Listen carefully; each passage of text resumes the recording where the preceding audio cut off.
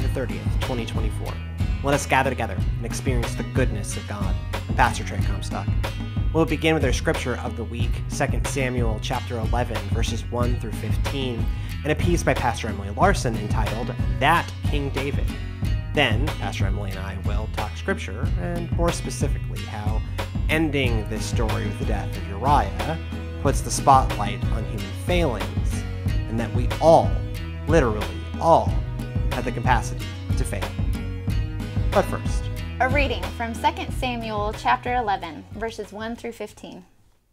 In the spring of the year, the time when kings go out to battle, David sent Joab with his officers and all Israel with him. They ravaged the Ammonites and besieged Rabbah, but David remained at Jerusalem. It happened late one afternoon when David rose from his couch and was walking about on the roof of the king's house that he saw from the roof a woman bathing. The woman was very beautiful. David sent someone to inquire about the woman. It was reported, "This is Bathsheba, daughter of Eliam, the wife of Uriah the Hittite." So David sent messengers to get her, and she came to him, and he lay with her. Now she was purifying herself after her period. Then she returned to her house. The woman conceived, and she sent and told David, "I am pregnant." So David sent word to Joab, "Send me Uriah the Hittite." And Joab sent Uriah to David. When Uriah came to him, David asked how Joab and the people fared and how the war was going. Then David said to Uriah, "Go down to your house and wash your feet." Uriah went out of the king's house, and there followed him a present from the king. But Uriah slept at the entrance of the king's house with all the servants of his lord, and did not go down to his house. When they told David Uriah did not go down to his house, David said to Uriah, "You have just come from a journey. Why did you not go down to your house?" Uriah said to David, "The ark and Israel and Judah remain in booths, and my lord Joab and the servants of my lord are camping in the open field. Shall I then go to my house to eat and to drink and to lie with my wife? As you live and as your soul lives, I will not do such a thing." Then David said to Uriah, "Remain here today also, and tomorrow I will send you back." So Uriah remained in Jerusalem that day. On the next day, David invited him to eat and drink in his presence, and made him drunk. And in the evening he went out to lie on his couch with the servants of his lord, but he did not go down to his house. In the morning, David wrote a letter to Joab, and sent it by the hand of Uriah. In the letter he wrote, "Set Uriah in the forefront of the hardest fighting, and then draw back from him, so that he may be struck down and die." I'll never forget the time one of my parishioners first heard me use a curse word. This particular gentleman had a complicated past that included lots of drugs and rock and roll. He had left that world behind and dedicated his life to following God and to serving the church. He had in his mind the impression that all of us pastors were perfect people that deserved to be on pedestals, who never struggled with sin and would never deign to use language that he associated completely with his former lifestyle. The day that I first said a swear word in front of him, I think I saw his jaw literally hit the floor. You could see the wheels in his head turning as his brain tried to comprehend what he had just heard me say. If that moment were portrayed in a movie, you would have heard a record scratch, followed by a long pause for dramatic effect. In that moment, he realized that pastors are people too, that we don't live in a perfect Christian bubble that sequesters us from the rest of the world. We put our pants on one leg at a time, and we are as equally capable of royally messing up as everybody else around us. In short, he learned that nobody is perfect, and that we are all humans in need of God's redeeming grace. You know that old adage, never meet your heroes because they might disappoint you? The disappointment that we feel when we find out somebody that we looked up to isn't as great as they're hyped up to be can be devastating. Today's scripture is a great example of that. We get to see this up-close and personal picture of a monumental failure on the part of King David. King David, the man after God's own heart. King David, the perfect seventh son of Jesse, who was out tending his sheep before he was anointed the next king of Israel. King David, the boy with the good countenance, who stood up to and defeated the Philistine giant Goliath. King David, who united Israel, defeated armies, established Jerusalem as the capital city, built a palace, received a divine promise of an everlasting dynasty. King David, who loved God enough to make a spectacle of himself by dancing in his skivvies in the streets and having cake. That King David, the one that everybody loves, everybody's hero. This next story about King David is one that centers as the hinge pin of his life. Before these poor choices, David is exalted by God, from shepherd boy to successful warrior king. After this story, David's entire family has a shocking downfall. He has to run for his life, and Israel is eventually divided and hauled away into exile. This tipping point is where the dream ends and the nightmare begins. We tend to put our heroes, be they Bible heroes, modern-day preachers and prophets, political leaders, celebrities, or otherwise, on a pedestal. We can become so personally invested in their lives that we feel wronged when we find out about their ability to be human. When Olympian and fellow Houstonian Simone Biles had to step down from some of the gymnastics events in the 2020 Tokyo Olympics, citing mental health reasons, I remember the shock of many of her admirers. They couldn't believe that this superhuman gymnast would need a break. She made such a positive impact in the mental health world by claiming the need to preserve herself and her own mental wellness over the expectations of those around her. Some headlines from our heroes are much less flattering. Every week, we can hear more sensational news about somebody in power who was caught up in some moral scandal or ethical conundrum. It is usually somebody who thought that their position of power would protect them and their reputation. Politicians seem to be an easy target for this, but others in the public eye are just as scrutinized. But we know that nobody is above temptation. Nobody, aside from the perfect person of Jesus, has lived a sinless life. The fact that David's story of adultery and murder survives is a testament to the importance of this fact. It would have been easy for early church writers and scribes to omit this from the history and to paint David in a better light. Yet this story survives as evidence that even our beloved King David is not without fault. Perhaps that is precisely why we include this story in our lexicon still today. To know that even those who are called after God's own heart can mess up. To know that no matter how far we fall, God will always be there with a message of grace and redemption to pick us back up again. So, as you just heard in the piece, this scripture was a little bit more difficult. You know, we were talking about it yesterday. Not all of our scripture pericopes end on a high note. This is definitely one of those that ends on, maybe a minor chord instead of a major resolution, like we would normally see. But it was an interesting text to preach on and to dig into because we kind of got to see the everybody's human angle of David. Well, so it's one of those stories where the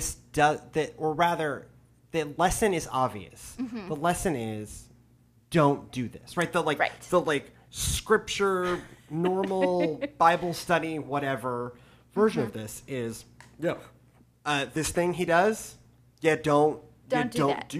Don't do that. Don't do it. Don't, when you see a naked woman on her roof, don't then, go away.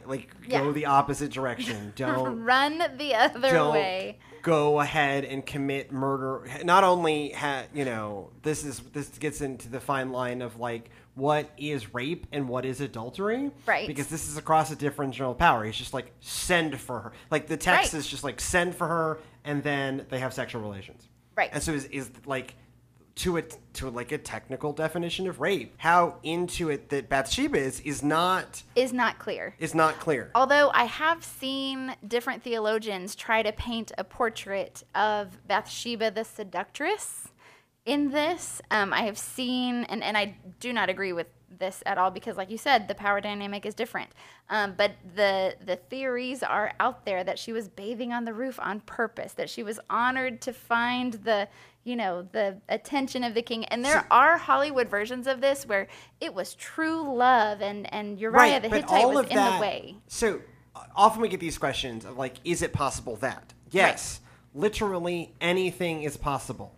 But the text just says she is bathing on a roof. Right. The text gives an important explanation. She's doing a ritual purification related to like the approach to an understanding of menstrual cycles, right? Like, so she is, which is also important because that's what tells you that the kid is David's most definitely. Right. Right. Well, and that's what the whole thing that David's trying to set up is, okay, I've got a very narrow window where I can make this plausibly not my kid. And so this is what sets up the murder one. Right. Is when all of his tricks to like pass this off as not his kid fails. Yep. Then he's just, okay, fine, I'm going to kill him. Right. But the text does not, I don't see, I'm not, whatever, trained in Hebrew, but where else was she going to bathe? Right. Like, on your roof, this was usable space. If you've ever seen, like, many Middle Eastern houses to this day still function this way, of, like, roof as usable space. Yes. And so she is... And like, the ancient world had a heck of a lot less privacy than the modern world. Mm-hmm. You read about, like, in the Middle Ages in Europe, like, everyone just slept in a common room. Right. This would have been really, like, this, like, late 20th, 21st century understanding of privacy does not exist. Right. So, the text, nothing I see in this text gives Bathsheba like any agency at all other than when she like tells the king, yo, I'm pregnant. Right. And so logically the only father this kid can have is you. David. Yes. Well, and this is where the text doesn't say Bathsheba's viewpoint on any of this, right? None of it. But it does say David's, and David's is very clear. He sends for, he calls for, he makes sure, and that's true now of Bathsheba and also later of Uriah. When he's sending for Uriah, it is very, this is my will and this is what will be done because I am the king and I hold the power. Much like when we talk about Adam and Eve, it's the reverse, right? Like Adam is the totally passive figure in that, and Eve is the active figure. Right. And so, like, Adam's an idiot and Eve has ambition. And what is actually, like Eve gets this terrible rap, but in some ways, like, Eve is the agent. Eve is the, like, active one. But Adam is standing right there and goes along with the whole darn thing. And so, like, this has been used to, like, twist women's role and all this. But, like, they're both bad. And so this one is the reverse. This is a reverse Adam, very much a reverse Adam and Eve. Yes. But we have, like, how much say? Not even, like, how does she feel about it? This is why I when I teach this, and it gets, like, people get uncomfortable because rape is an uncomfortable topic. Yes. But, like, this is, to a modern definition, this is, like, what a lot of very famous people like went down for a few years ago in the Me Too movement. Like, this is not. Yes. This is certainly, as a society, something that we definitely think is not okay now. But even in the ancient world, this is, and like Uriah's dialogue draws this out of, like, overall, this is a story not just about infidelity and murder, but a king fundamentally misusing his power over and over again. But it's from, like, verse 1 and 2, where it is, David's supposed to be off at battle. Yes. David is famously this, like, military leader. And so David is supposed to be off at battle, and he's not. Yes. He's loafing around the palace looking at naked women on roofs. Right. Well, and this is such a contrast from last week. So when you were preaching about how David just desperately wanted to have a house for the ark, right? But the ark is off at battle, And David is not. Right. The ark is still out in a tent. Right. And like Uriah, God love him. Right. He is like, no, I will not like go home, have a nice evening with my wife. Like, I'm not going to do that. Like, the ark is out in booths. The soldiers are in booths. All the servants of my Lord are in booths. Yes. And so I'm going to sleep on a couch with my bros. Like, we are in battle season. And like, I'm going to sleep with my unit because I am this very committed, faithful soldier. And so Uriah is, time and time again in this text, this foil for David totally falling off his responsibility, totally falling off like who he is supposed to be. He is abusing power from moment one. He's abusing power because like he has decided that he's not going to do his responsibility. He's just going to loaf around the palace. And then he abuses his power by being able to send for this naked woman that he spotted from his house, which is also presumably tall. If I'm thinking about the layout of this. Yeah. So the palace is on a higher elevation. Yeah. And so she's not like this adds. It's not like she's trying to seduce the king. Like she's just there. She's just taking a bath where you take baths. Right. And like the king can survey all that is his, especially because there's no temple to block the view. And so he can take advantage and watch the naked people on their roofs, right? Yep. Like this is, very much like this is peeping Tom stuff. Right. And so that's an abuse of power. Even just being able to watch her is an abuse of power, and then be able to send for her and have his way with her reads like an abuse of power to me in how I read this text. And then arranging for Uriah to get murdered. Yes. Arranging for Uriah to try and cover it up is him abusing his power. Right. Like, you shouldn't be, like, pulling soldiers in and off the front because you want to stage a plausible pregnancy. And then, obviously, the abuse of power that is most clear of arrange our battlefield tactics so that Uriah, this super faithful, won't leave his dude bros to have a nice night at home, will get killed in battle. And that's super contrast between David in this moment to the super principled, honorable Uriah, who will not be, unfaithful, disloyal to David. Right. He's so loyal to David and David's cause that he will not go home, even though presumably that's in walking distance. Right. Like, I mean, clearly, it's within sight. It's within peeping Tom distance. Right. Like he's still not going home. He is like a block from home. And then he still has to carry his own death he carries his own letter. Like his own assassination instructions are in the letter that he has to then carry to Joab, who then carries them out. This is also just not everything in the Bible feels like a well-written story. Right. But the Deuteronomistic historians generally, and this story in particular, is really good storytelling. Yes. I've been doing kind of an arc of the Deuteronomistic histories, which is where we still are. So that is, it is the books of history that come after Deuteronomy. Yes. But it's not just because they come after Deuteronomy. Like, they're written by these people deeply committed to Deuteronomy. And so they are historians writing under the worldview of Deuteronomy. So that is the centrality of the temple, the nation exists to worship God and follow the law, that everybody involved in this exists to worship God and follow the law. Right? That is the kind of pitch of Deuteronomy. Yes. And these are the historians writing about the rise and fall of this nation. The rise, because it carries us through parts of Kings. So some of Kings, some of 1st and 2nd Kings are the just court records, right? And some of them are literally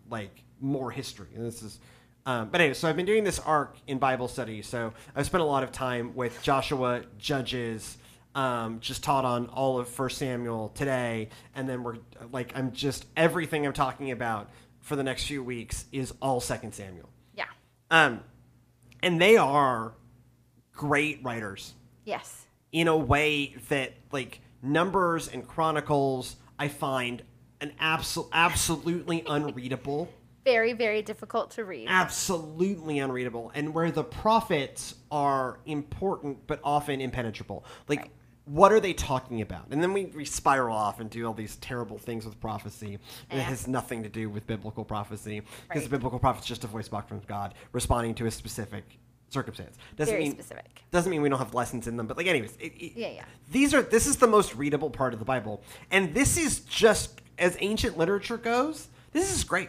You have like dramatic irony, you have character development, you have the dramatic irony of the man carrying his own. Right. You see the like schemes. Like this is the way it spirals out of control so very quickly. Goes from seeing Bathsheba to murder plot. Right. Right. It's comical. All in 15 verses. This is what this is 15 verses. 15 verses. This is 15 verses, and over the course of 15 verses, we get like nothing like.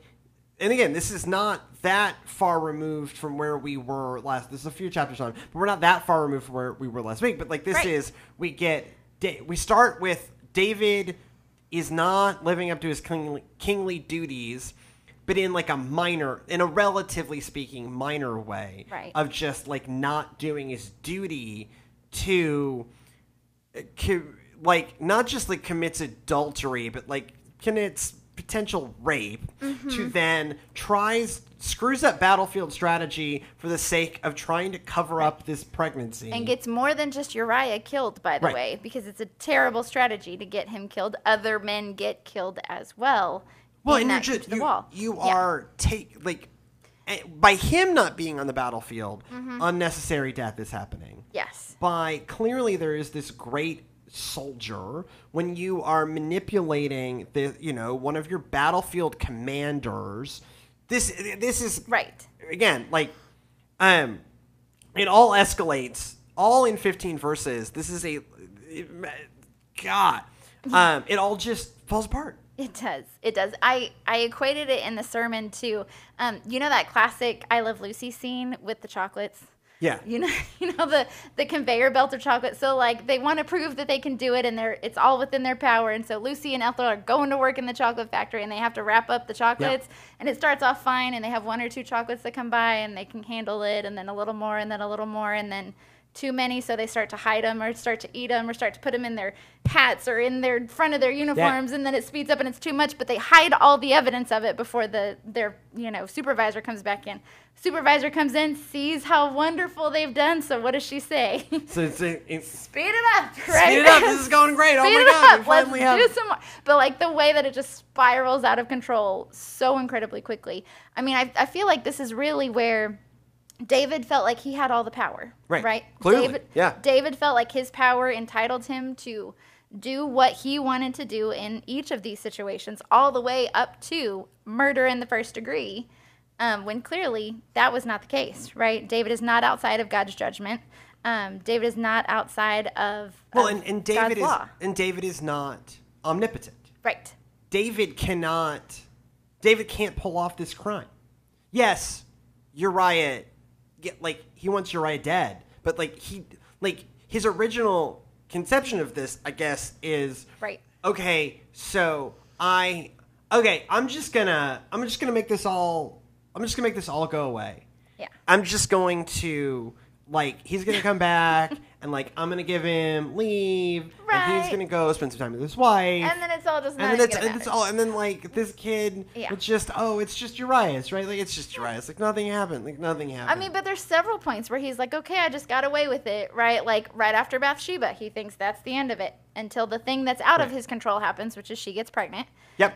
Okay, well then the next thing that's in my control, I'll just make it Uriah's problem. Yeah, he can't control Uriah's principles. Right. So it turns out that Uriah is too good. Right. This is part of the great irony of all of this is you have this guy that is just too good. Yes. And it is this foil to David's behavior, and shows in stark relief how far off his game, how far off his kingly, godly, whatever that David is. Yes, absolutely. Well, and even to this point, because we haven't gotten to what will be next week's scripture, where we have, the comeuppance that comes about, from all of this. But up to this point, David's like, okay, well, I got away with it. You know, this is where David has still seen, and he thinks that his own power is going to protect him, but that is not the case.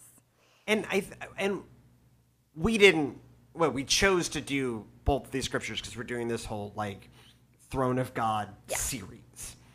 But it is interesting that the people who put the lectionary together, which is where we're pulling these, as we talked about before in the series, like we're pulling these from the Revised Common Lectionary, which is where 95% of our weekly scriptures come from. I then just structure them in a series to kind of like the lectionary because it challenges you to look at more text than just like the 15 you like, and challenges you to look at them in different ways because someone else has shaped how you look at them, shaped like the structure of them. Yeah. And the other piece, so then I just craft them in a series for the sake of coherence and to give us a sense of like, okay, this is a theme, and we're going to pull together a bunch of scriptures that are from the lectionary that are this theme. So like we try to do a little bit of the best of both worlds of like, series, but with the like coherence of a series, but with the like built-in challenge and kind of spiritual push of the lectionary to, as preachers, for us to talk about stories and books that we would naturally avoid. Right. Like, Because if I had been choosing this text, I would have chosen to go to the redemption arc of David, right? Like, you go to the end of in the VeggieTales version, this is King George and the Ducky. Yeah. Right? But this is where, at the end, he repents, right? But that is not where the lectionary ends. But the election doesn't end. The election ends with the death of Uriah. With the death of Uriah. Right. And then Uriah dies. The election ends with murder in the first degree. Right. David has literally signed the death warrant and made the man carry his own death warrant. Yeesh. A lot harder to preach. Yeah. And so it forces the camera onto the phalanx of and the fallibility of David. Yes. ... There's some redemption here. Yeah. ... There are still also consequences here. Yes. Right? Like all of this, we're going to do kind of 2 weeks of David and his comeuppance in a real way, right? We're going to see the comeuppance, positive, and the comeuppance, not so positive, not so like cleanly resolved. Yeah. And I think it is also important to do that, where to sit in and not so quickly jump to but then like he got it right. But then like he got it right. Like, but he killed a dude. Right. And several dudes in the process to get that dude killed. And potentially raped a person. Right. And like we're gonna meet this kid again. Yes. In a few weeks. He plays an important role. If you don't know already, this kid ends up really important. And there's actually a message in that too. Yes. But that's for another week. Yes. You can look this up. You've probably figured it out by now. But it is interesting.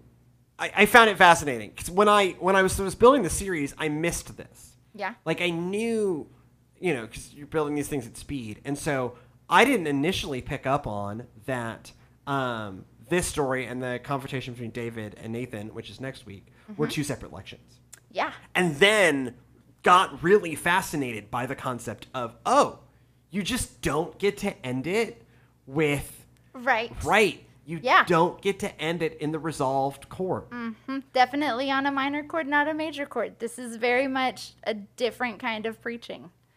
Well, and so we've done this text. I've done a bunch. And one of the places, so there's a pop song about this, right? It's Hallelujah, right?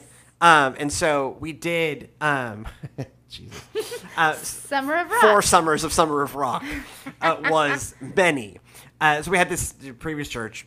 We had this series called Summer of Rock, where we would pair scriptures and rock songs, and so this is in Hallelujah, and this whole scene plays out in Hallelujah, and but like you.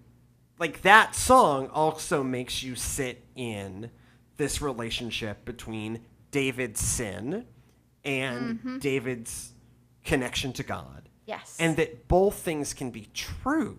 Yes. But there is, and this is where you took it in the piece, is that line, don't meet your heroes. Yes. Or that even people who we hold up as heroes, even if it's not like major moral failing, Right. just humans be fallible. Yes. And don't lose sight of that. We were Right. talking in Bible study. It kind of framed like the figure of Samuel, and we talked about him recently. But like this like hinge point that show that where you go from judges to kings. Yes. But this whole arc of the Deuteronomistic history really carries the people from a golden age in Joshua Yes. to the exile. Yes. And even in David, which is like compared to what's happening in Judges, where spoilers for the book of Judges, a 3,000-year-old or 2,500-year-old book about about history from 3,500 years ago. It ends. The last scene in the book of Judges is okay. So a woman gets raped and murdered by a group of men Yep. from the tribe of Benjamin. Then so it was this guy's concubine. So like the man in this woman's life, not husband. It's a concubine. Right. Thing. It's different. Not great. But cuts her up into pieces. Yeah. 12 pieces. Specifically. And mails them to the other tribes of Israel. Yep. To then gather together an army of 400,000 Israelites to then get revenge on other Israelites, the house of Benjamin. And so they do. They absolutely slaughter them. But then the good guys in this story then kidnap a bunch of women from other tribes because they killed all the women in Benjamin, but now all the men that are left in Benjamin need wives, and so they kidnap a bunch of women and give them to the house of Benjamin so that the house of Benjamin may not go away based on the kidnapping of all these people. A lot of bad. Okay, so it's really... Really bad. And this is, I will grant you, better than that. Yeah. This is better. Yeah. This is one guy, or a handful of guys died, and Bathsheba does not get cut up into pieces and mailed to the entire nation. Oh my gosh. Yeah. This is good. Better. We're pleased. We're pleased. Improvement? But if you're keeping score at home, this is nothing like how it was under Joshua. Right. Where Joshua as leader, did everything he was supposed to do. Yes. Every battle he made sure was dedicated to God. In every battle, he made sure that he did exactly what God said. He was not caught being idle in his palace watching. Right. Joshua would that never is not a thing Joshua would have done. Yeah. Joshua would never dream of like loafing and peeping on women on roofs. Right. Right. And the people go along with him, and it is this golden age. Yes. And they get all the victories, and it all just like comes together. Yes. And then in Judges, it falls wildly apart. Wildly apart. With the pitch, like, okay, it's going to be better with kings. And Right.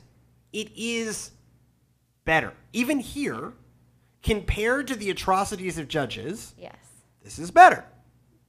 But Still not the will of God, though. it's still not the will of God. It's still nothing like Joshua. And it shows this, like, okay, once it was no longer Joshua, they never get it back. And so Right. this brings back to, like, to me, this arc of the Deuteronomistic history is, okay, they're not going to get it right. Right. They're just on their own. Human fallibility, human sinfulness, original sin, whatever. The problem is us, right? problem the is problem us. is us. The problem is sin. Right. The problem is us. Like we had a question in Bible study. It was like, well, why didn't God just call someone better? And like that's not the point. That's not this the point. is The point the better guy. That is the better dude. This is the better dude. David is the better dude. He is the dude after God's own heart. Still is. Still makes mistakes. Still makes mistakes.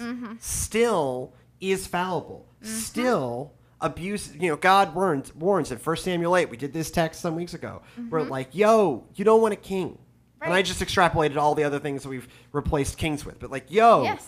like here we see it, that warning playing out. That's the why. This is the why. Here it is. Why is it really better for you to have a direct relationship with God and just do what God says? Right. Because God is not going to peep on a woman bathing on a roof and then murder her husband. Right. Well, and this is very much so as a parent, have you ever warned your kids like, hey, you don't want to do that. You're going to fall. You're going to get hurt, et cetera, et cetera. And like with the first kid, it's, hey, I'm so sorry you fell and you picked them up. And by like the third, fourth, fifth kid, you're like, I told you not to do it. Like. Yeah, but I started there, right? Like I'm famously heartless. I just like, yo, hey, don't do that. Find out, right? Don't find out. But it isn't like, so again, like I don't want to individualize this to David. This is David's mistake. Like David does a really bad thing. I'm not trying to like right. Like I'm not trying to redeem his behavior or like even caveat of it, but he's still a good king. He is still a good king, but that's not the point. Yeah. The point is that like even in the same way that like the Noah story ends with the part of the Noah story that we never read. Right. Where it like ends in this like bad stuff. Where bad like things happen. Then there's some nakedness in this too. And drunkenness and all drunkenness. Sorts of bad things. And it ends really awful. In the same way that like Abraham is weird. Right? Like he pimps out his wife. Yeah. Twice. Yeah. To like save his own skin. Yeah. And he does it to save his own skin, and so okay. But also he still pimps out his wife. Yeah. Right? So like often we like to ignore these stories. Mm-hmm. And this David story is famous enough that blessedly we can't ignore it. Right. They're almost all like this, save 3 in the Old Testament, if we're being super honest. 5 if we wrap in Ruth and Esther. Yeah. So if you add the women in, then you add Ruth and Esther, but even Esther, you have that moment of hesitation. Right. But not again, like she needs a push, but like so it is. If we look at the uncomplicated figures, it's a really short list of Genesis. It's just Joseph. Mm-hmm. It's just Joseph. Just Joseph. And then it is Joshua. And then Daniel. Mm-hmm. And then Ruth and Esther. Yeah. Well, I guess you could lump in Shadrach, Meshach, and Abednego in there too. And Hezekiah and the good king and the quote unquote good. Your Hezekiah, Josiah. Like there's some good kings, but like of like headlining, like Elijah has his own like. Right. Let's remember that Elijah gets mocked for being bald, and then has a bunch of kids get eaten by she-bears. By she-bears, yep. I used to perform with a band whose T-shirt said "Don't feed the bears." Gotta love the she-bears. You gotta love the she-bears. Right. And so, but like the Old Testament is just like the New Testament. Yeah. Who has only one uncomplicated figure. His name is Jesus. Mm-hmm. Unmorally, he's complex character. Right. But he is, I guess, actually, excuse me, there are 3 uncomplicated figures in the New Testament. It is Mary and Joseph, who are perfect children. Right. A plucky guy in his early 20s and a plucky lady who's probably 16-ish, maybe. This is a different time. But like they're not like Joseph's God. Both the Josephs are God's perfect boys, right? And Mary is God's perfect girl, right? And then obviously Jesus is literally God, so that's cheating. But everybody else, right? But that's why I think it's so important that like the writers didn't edit this out, right? So much of our own history, I know, gets edited out because it's his story. It's written by the victors, right? History is written by the winners. And so they can paint whatever picture they want. And so the fact that this is included, that this was preserved in our lectionary is so important because it shows our own fallibility. And I think some of it comes from I can't remember if I said this in the show or in Bible study. I've been talking about the Deuteronomistic history so much over the past couple of months that it all blurs together. But this is at least compiled in exile. These stories are older, and we don't know when they start being written. But like this is one of those where this a good chunk of the Old Testament gets finished in exile. Right. And so they are looking back at it all went wrong. Yeah. Right. Even though it all went wrong. Right. Yep. It all went wrong, not just for David, but for the whole nation. Right. They are in Babylon. The temple is down. The walls of Jerusalem are down. By the waters of Babylon, we lay down and wept, right? Like this is, and there's this great psalm, and I'm not going to pull which one it is, where it's literally like the first-hand report of riding in the cart, looking at the smoking hulk of Jerusalem as we're going into exile, right? And so that's the moment. The Old Testament is not a document compiled in triumph. Right. In a way that the New Testament is. Right. New Testament is a document compiled where we're about to become, like, the books are older, and so, like, the books have some struggle bus in them, but as the New Testament document is written in a moment of triumph. We're about to be, Constantine has converted, we're about to be legal. We're legal now. We're almost legal. We're almost legal. And so it's a document that comes at a triumph. Right. Compiled in triumph. Written in the era of the struggle bus. Right. Like Matthew is not triumphant. Paul is not triumphant. Right. Paul writing to the Corinthians is the opposite of triumphant. John is trying desperately to convince the Greek world that we're the right kind of crazy, not the wrong kind of crazy. Right. We're crazy, but it's just the right kind of crazy. Yes. Luke is trying to carry on a legacy of a mentor claimed too early. Yes. Right? Like, all of this. But the Old Testament is compiled largely, and then a few things tacked on the edges afterwards in a moment of devastation. Yes. And I think that's how that gives a clarity. I think, I don't know, but that gives a clarity of why you leave in a story of, okay, I see, even in this like good moment with this good dude, it all went wrong. He screwed it. Like, he's just like us. Yes. He screwed up too. The problem is us. The problem is us. The Deuteronomistic historians really want you to know. Really want you to know. Yeah. The problem is us. The problem is us. Hi, it's me. I'm the problem. It's me. Yeah. Right. It's just like the Book of Acts really wants you to know that you're the New Testament really wants to know that you're also the answer. Yes. Right? Like, hey, someone, this comes up a lot in this, the English side of our ministry is wildly under volunteered. And so I get a lot of, we should do that. I'm like, yeah, okay. Who? Go for it. Go for it. Yeah. You're the answer. I mean, we're the answer too, but like, we are. It's not the professional, this is the other show, but like, it's not the professional religious people. It's all of us. It's everybody. All of it. It's you too. But this part, the Old Testament writ large, and certainly this part of the Old Testament wants you to know that we're all the problem. Yes. We are all the problem. Yes. Even David. So it's not like, anyway, I'll land this point, and I can keep going on this forever. We have a couple more weeks to talk about how complicated this dude is. Yes. But it is not that David stopped being the king after God's own heart. Right. It is merely he is still a human king. Human. Right? He is still a human king. And so he, in this like cycle of brokenness that the nation finds themselves in, they're still there. Yes. They are still there. And that's not changing. That's not changing, right? It's Christ that changes that. Yes. And it's Christ that changes that not because anything changed about us, but because Christ opens up this way. Yes. Period. Like that's the connective tissue. Anyways, if you have your own thoughts on David and Bathsheba, I welcome them. We're going to talk more about this because we're doing this kind of really deep dive on David and Solomon. And we're about midway through the series, and so there are still 3 or 4 episodes of this show left to go.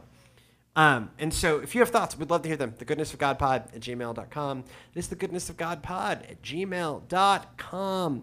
This show and everything else we do here in the Media Lab is made possible by a generous innovators grant by the Texennial Conference, the United Methodist Church. If you'd like to support us, like, comment, subscribe, share, leave us 5-star reviews on Apple Podcast. All of that helps this show go further and thus helps us be more sustainable. If you are looking for more content from us, Lord knows we make a lot of it, and there is more on the way. We are at Servants Now on all of the things, on the TikTok, on the Instagram, on the Facebook, on the YouTube, and servantsnow.org on the internet. Go in peace to love and serve the Lord. We'll see you next time.